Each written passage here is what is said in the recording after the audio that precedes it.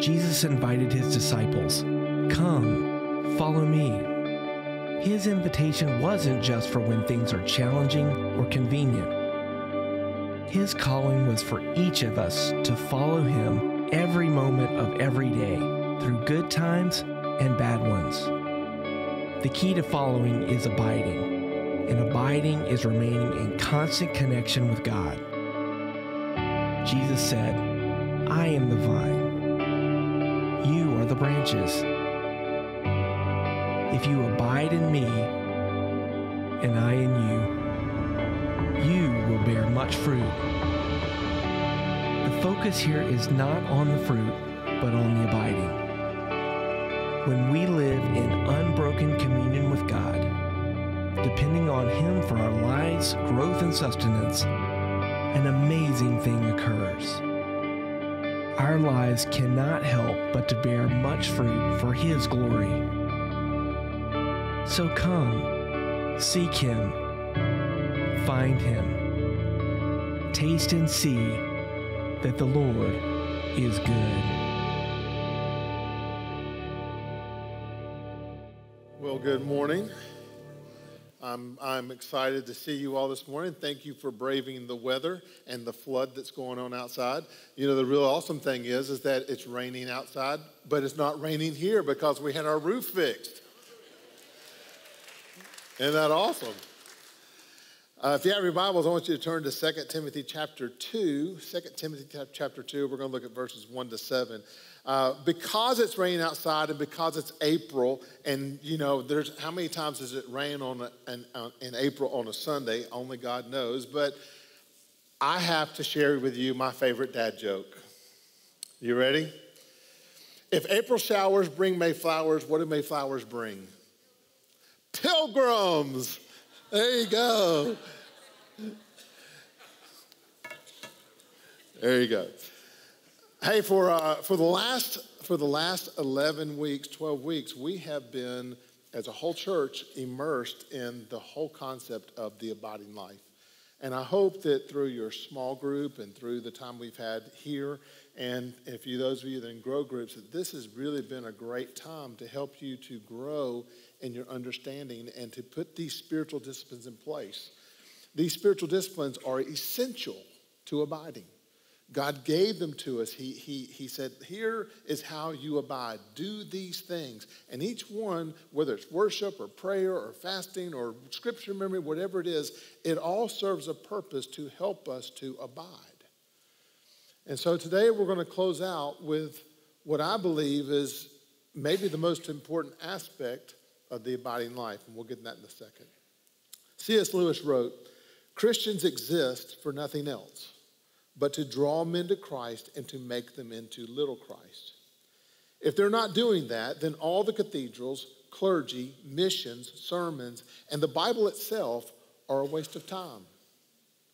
God became man for one purpose, to redeem people, to release them into his service."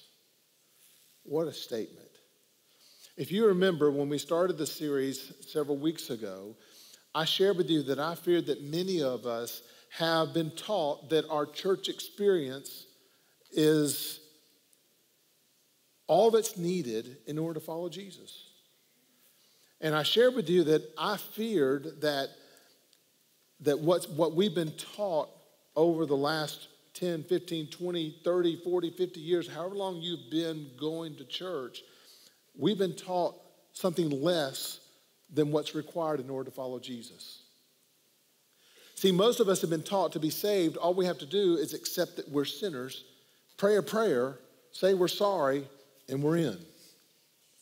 And while there's a kernel of truth in that, when we look at the scriptures, what we understand is that's not the full picture.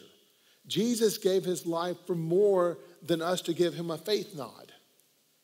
Jesus gave his life so that we would follow him, that we would know him and follow him.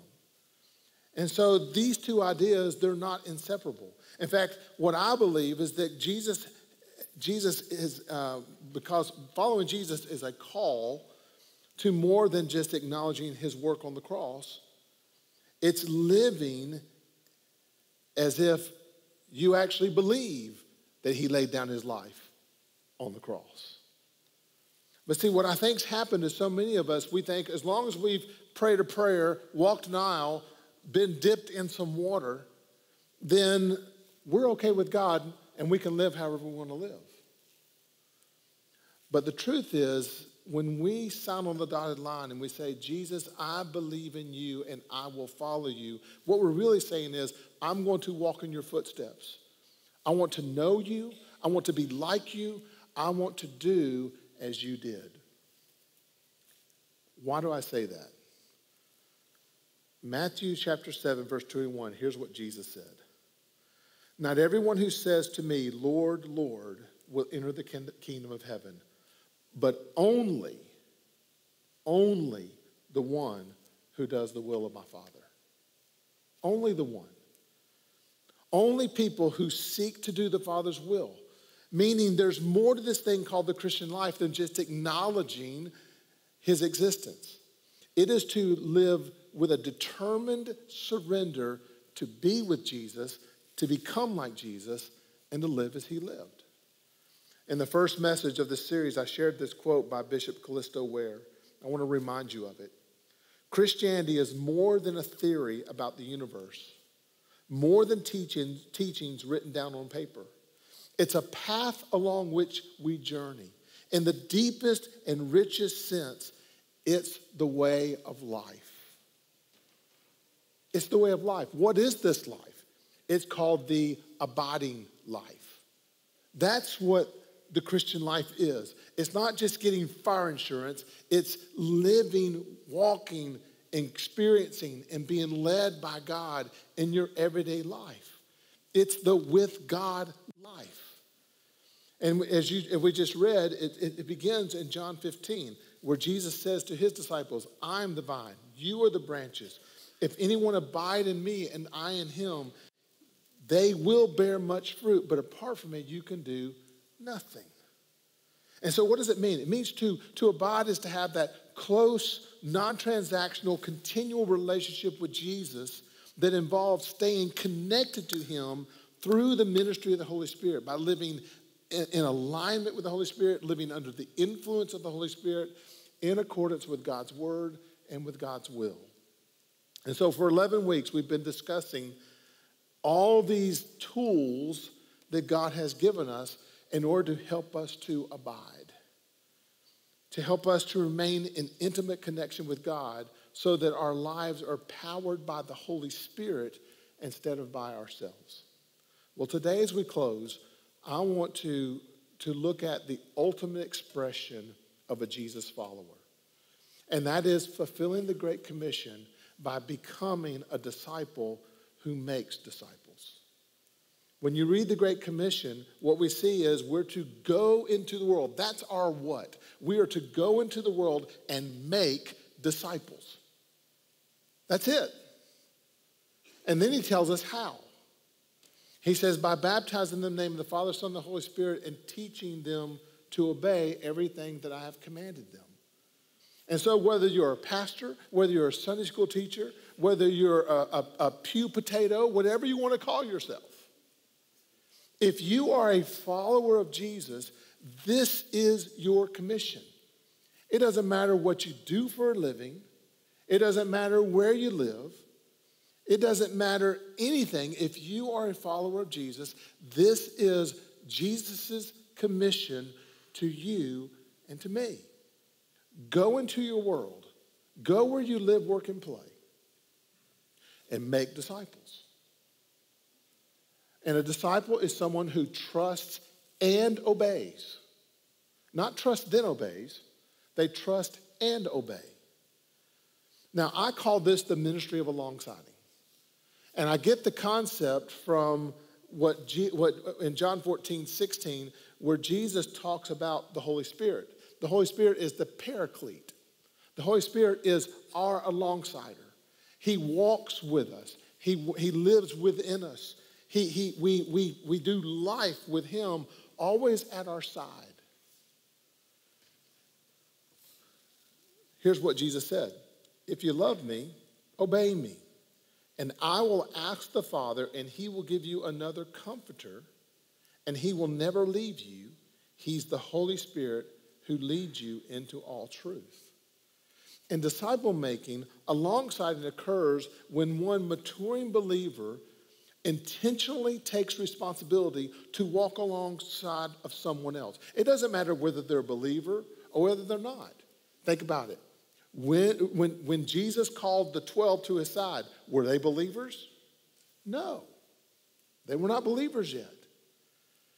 But it's walking along someone who has an openness and an appetite for God, and you walk alongside of them, and you take Jesus that's been planted in you, all the things that you know about God, all the things that you know are required to walk with God, and you start investing those things into someone else. It might be your children. It might be your grandchildren. It might be your next door neighbor. It might be a friend. It might be a perfect stranger.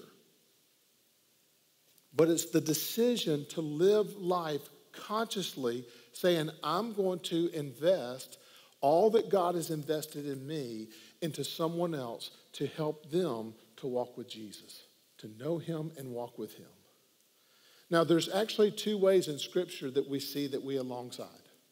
The first I call reactive alongsiding. Jesus modeled this when he would engage crowds. He also modeled this when he would meet with someone one-on-one, whether it was the woman at the well or whether it was the woman caught in adultery or whether it was the man that was born blind. He would engage in these moments, these short-term encounters where he would minister to people in order to reveal to them who he was. In the same way, when we encounter people, it might be for 5 minutes, it might be for 5 hours, but we have a short-term event in which we come and we minister to them in Jesus' name in order to point them to Jesus. This is, we're reacting to the opportunity. And I'll give you a perfect example of this.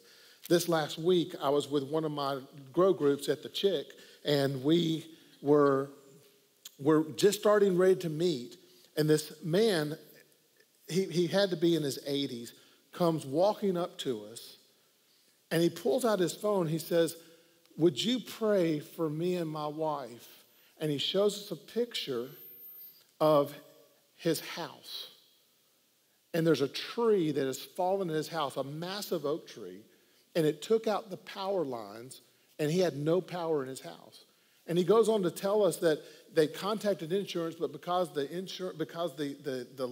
tree didn't hit the house, insurance won't cover it, and they live on a fixed income, and they have no means of paying to get it fixed. Well, I'm sitting there, and I'm thinking, what can I do to help this guy? I felt helpless. And we looked at the man and said, we'd be more happy to pray for you. And then all of a sudden I thought, you know what? We have a couple of people at our church that work for Georgia Power. I wonder if they could help him. And so I sent a text out to these two guys, and I said, here's the situation. Is there anything you guys can do to help? Well, one thing led to another, and we just looked at the man. We told the man and his sweet wife that we would pray for him, and the wife broke down crying. One thing led to another, and here's the short story. Last I heard, Georgia Power went to their house, fixed everything electrical at their house that was broken on the house, as well as getting them all hooked up, and the city of Atlanta came and cleaned it all up and didn't charge them a penny. Isn't that awesome? Here's the point. That's reactive alongsiding. Reactive alongsiding is simply being available to do whatever you can do in Jesus' name because you can. Pretty awesome to hear. I would have loved to have seen their face when they got the phone call and said, it's all going to be taken care of. I may never see them again. The guys in my group may never see them again. Reactive alongsiding. That's awesome. But really, God's heart is not just that we are reactive in alongsiding, but that we're proactive in alongsiding. Proactive alongsiding is what Jesus did with the 12. He brought a group of people together, and he walked with them, and he invested heaven into them. He met them at the point of their need. He led them. I mean, most of these guys were religious, but they were lost. Some of them were probably irreligious, but he brings this group of 12 guys, and for 3.5 years, he walks with them, and he puts everything he can into them so that when he leaves, they're ready to go and do what he's called them to do. And we're here today because those 11 guys, which I always take stock in the fact that Jesus was 11 for 12. Okay, because it's not a perfect process. But what we're doing is it requires a higher degree of relational engagement. It requires effort. It requires spending concentrated time encouraging each other, dialoguing over truth, and the most important, doing life together. Opening up your heart to let someone else in as they open up their heart to let you in. And this is so much more than attending a church worship service. It's so much more than being in a Bible study or even a life group. It's a relational investment of yourself into someone else. See, church services and Bible studies and life groups, they support the disciple-making process, but they don't make disciples. Why? Because disciples are not made by programs. Disciples are made by people. It's a process. It's a life-to-life endeavor where we're willing to get our hands dirty by sticking them into the souls of other men and women. And that's messy. It's really messy.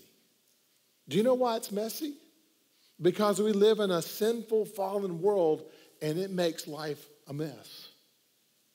But when you start walking with people and doing life with them, that's when this iron sharpens iron begins to take place. Let me say it to you this way. Discipling is done by someone, not something. It's done by persons, not programs. It's achieved by individuals, not institutions. It occurs when one maturing believer pours themselves and invests their life into another soul who's open to receiving and following Jesus. Here's the way Paul wrote it in Ephesians 4. God wants us to grow up, to know the whole truth, and to tell it in love, like Christ in everything. And so with that in mind, I want to take the remaining time that I have this morning, and I want to share with you where the Apostle Paul challenged his protege, Timothy, in this whole concept of being a disciple who makes disciples. And he gives him 4 pictures or 4 portraits, 4 metaphors to help us to understand what a disciple is. And so with that in mind, the introduction's over. I want everybody to stand, and we're going to read this word together. He starts out, you, my son, be strong in the grace that's in Christ. And the things you've heard me say in the presence of many witnesses, these entrust to reliable men who will be qualified to teach others also. Endure hardship like a good soldier of Christ. No one serving as a soldier gets entangled in civilian affairs, but tries to please his commanding officer. Similarly, anyone who competes as an athlete doesn't receive the victor's crown except by competing according to the rules. The hardworking farmer should be the first to receive a share of the crops. Reflect on what I'm saying, for the Lord will give you insight into all of this. Father, I pray you bless the reading of your word. I pray you would give us clarity and understanding. Speak to us today about your calling on our lives. In Jesus' name, amen. Thank you. Be seated. So in this passage, we get four portraits, 4 pictures. We get the picture of a mentor or teacher. We get the picture of a soldier, the picture of an athlete, and the picture of a farmer. And each one of these give us some insight into what it means to be a disciple who makes disciples. But it all begins with a commission to entrust Jesus in me, Jesus in you, into the life of another person. It speaks to the fact that it's life to life. The things you've heard me say in the presence of many witnesses, there's that first connection. These entrust to reliable men. See, Paul was inviting Timothy, he's inviting us to do what Jesus had done with the 12, which was take a group of people on a journey of discovery to who he is and what he wanted them to become. And that thing that's intriguing to me is that Jesus met them right where they were. It didn't matter whether they were believers or not. It is a false idea that discipleship begins after salvation. Discipleship begins when you're willing to do life with someone else and to pour Jesus in you into them, whether they are believers or not. Whether they're believers or not.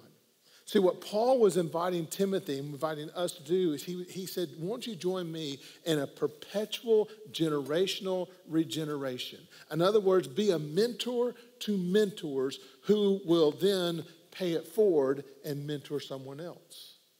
And the key is entrusting yourself into reliable men. Now, the word entrust is a banking term in the Greco-Roman world.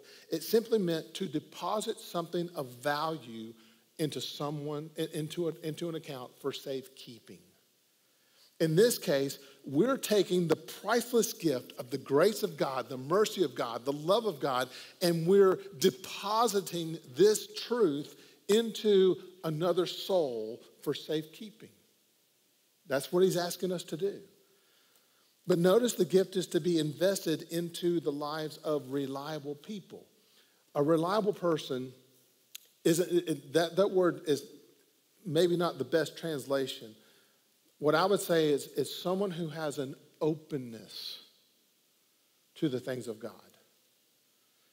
So if you run into someone who's an atheist and they're ready to beat you half to death, I would not consider that person a reliable person. But if you go to someone, they say, you know what, I'm open to talking to you about spiritual things. That would be the type of person you say, well, then let's talk about spiritual things. So you're looking for people who have an openness, an appetite, and then you begin to deposit all that you know about God into them. And it's incremental. We'll learn that on the last picture. It's not something you just don't go and say, here's everything I know about Jesus, good luck. That's not what he's saying. But rather it's someone who will mentor, teach over time all that they know, they put into someone else. So a disciple is a mentor. A disciple is also a soldier. This is really interesting. He says, endure hardship like a good soldier of Christ. No one serving as a soldier gets entangled in civilian affairs, but rather tries to please his commanding officer. Three things that I notice here. First, they fight through difficulty.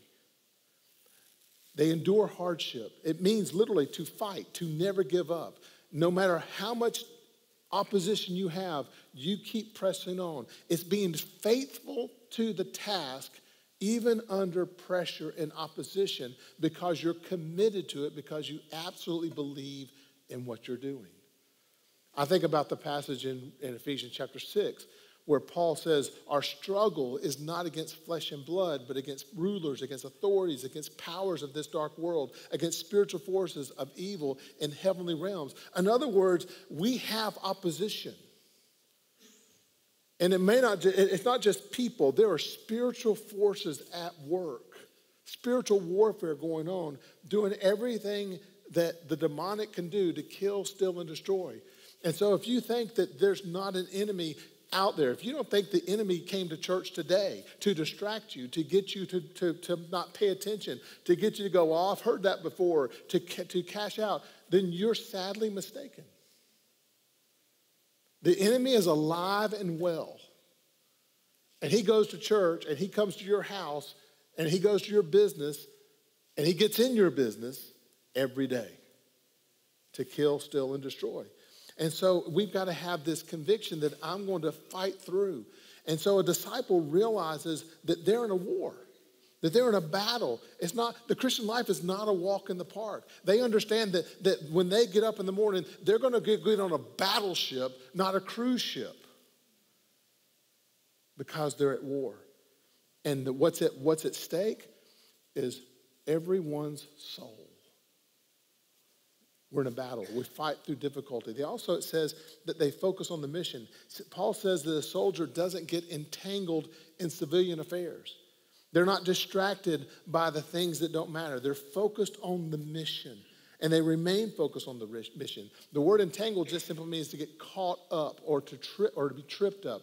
The actual picture is of a soldier who's trying to get his sword out, but it gets stuck in his cloak, and he can't fight. And so he says they don't get entangled. I never served in the military, but I've sat down and I've had many, many conversations with men and women who have been in the military. And here's what I've understood.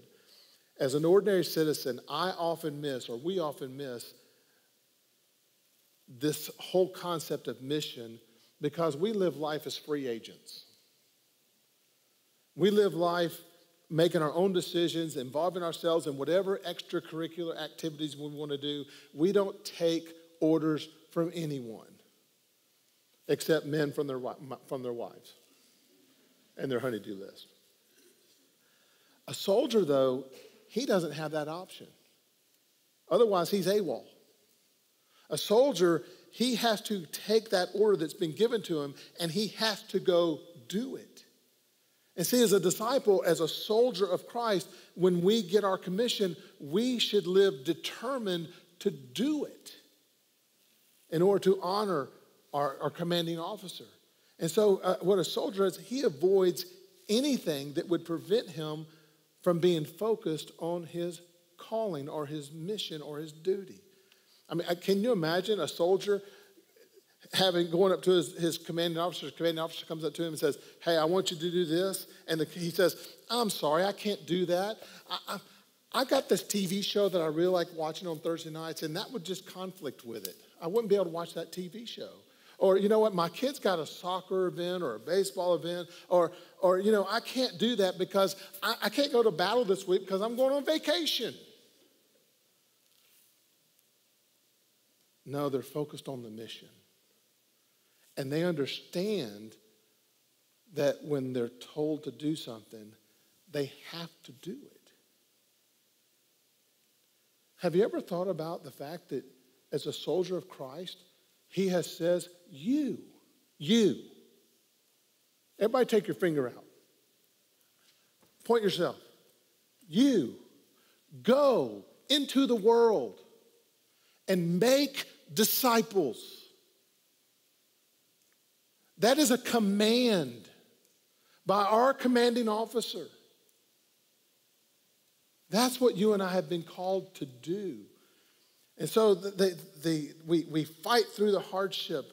The second thing we do is we focus on the mission. Third, we follow our leader. I love this phrase, pleasing him. One of my favorite phrases in the Bible, I discovered it maybe 15, 20 years ago as I was doing my own quiet time. When it says to please him, it means to put a smile on God's face. Isn't that an incredible visual? I'm seeking to follow him. See, to please God in such a manner requires that we live each day in a manner that's considered worthy of and for God by following his leading and obeying his word and obeying his will. Ultimately, though, I think when you look at this picture of the soldier, here's what I think is important. If we approach the Christian life casually, we will become a spiritual casualty. If we approach the Christian life casually, you will become a spiritual casualty. The third picture he gives us is an athlete. He says anyone who competes as an athlete doesn't receive the victor's crown except by competing according to the rules. As a former competitive athlete, I understand this. In fact, this is the one picture. I don't understand all the military soldier stuff, but I understand this. I understand what's required to be a successful athlete. I understand what you have to do when nobody else is watching. I understand the internal drive, the discipline, the determination, and all these things apply here. See, to have spiritual drive means that you have a great internal motivation for God to win at this thing called the Christian life. I'm just curious, how many, you don't have to raise your hand, but how many of you want to win today your Christian life? How many are just happy to be there? How many of you are just hoping to cross the finish line? The actual scripture teaches, Paul teaches us in 1 Corinthians that there should be this drive, not just to finish, but to win. Listen to what Paul wrote. Do you not know that in a race, all the runners run, but only one gets the prize? Listen to this. Run in such a way as to win the prize. Don't just finish. Seek to win. Everyone who competes in the games goes into strict training. They do it to get a crown that will not last. We do it to get a crown that will last forever. Therefore, do not run like someone running aimlessly. I do not fight like a boxer beating the air. No, I strike a blow to my body and make it my slave so that after I have preached to others, I myself will not be disqualified for the prize. Drive, having this internal drive. I want to win my Christian life today. The race I'm running today. And that requires discipline. Discipline refers to doing what's necessary. If you're a disciplined athlete, you're going to eat right, you're going to sleep right, you're going to exercise correctly. You're doing everything you can to get prepared for the real competition. In other words, it's what you're doing when no one else is watching so at your peak, you can be your best at your peak when everyone is watching. I'll never forget this. The Masters just occurred. One day I was playing golf up at Sugarloaf up in North Atlanta, and a professional golfer was there, and he was getting ready for the Masters. And the guys in my group knew this guy. And so we walked over to him. They were talking to him. They said, "What are you doing?" He says, "Oh, I'm out here just getting ready for the Masters." He stood there for 4 hours. There's no telling how many balls he hit, hitting the same shot that he knew he was going to have to hit at the Masters. 4 hours hitting one shot when nobody else was watching. That's what's required in the Christian life. When no one else is watching, we have to put in the effort. We have to be in God's word. We have to pray. We have to fast. We have to go to church and be a part of a koinonia fellowship. All these spiritual disciplines, this is what we're doing when no one else is watching so that when the game time comes, we're ready to win. You're not going to win in your Christian life if you're not practicing your Christian life in private when no one else is watching. That's why quiet times are so important. That's why personal worship times are so important. Listen to what Paul said to Timothy. Have nothing to do with godless myths and old wives' tales. Rather, train yourself to be godly. Physical training is of some value, but godliness has value for all things, holding promise for both the present life and the life to come. Here's the point. If you want to win at the Christian life, you have to be determined to put in the spiritual effort each and every day when no one is watching, because it doesn't just happen. You have to build spiritual muscle. You have to build spiritual stamina so that when the time comes for you to compete, you can win. And then one last one. The disciple is a farmer. He says the hardworking farmer should be the first to receive a share of the crops. I think this is interesting. In comparing disciple making to the hardworking farmer, Paul says that it requires fortitude, it requires patience, it requires time, it requires conviction to wait for the harvest. In other words, disciple making doesn't occur quickly and overnight. It happens over time through intentionality. For you to give your life to someone else, to invest Jesus in them, it requires time. You plant, you sow, you do all these different things. In fact, what we see in this word here is that it requires being deliberate and requires being diligent. What does a farmer do? He starts early, he stays late, and he works until the job is done. One commentator said it this way: it requires prepping the soil, plowing the field, planting the seed, providing the nourishment, pruning the unnecessary, protecting from pests and weeds, and ultimately participating in the harvest. R. Kent Hughes, in his commentary, says, he sums up the farmer, and he says, a farmer has early and long hours because he can't afford to lose time. What would happen if we thought about ministry and Great Commission in that we don't have time to lose time?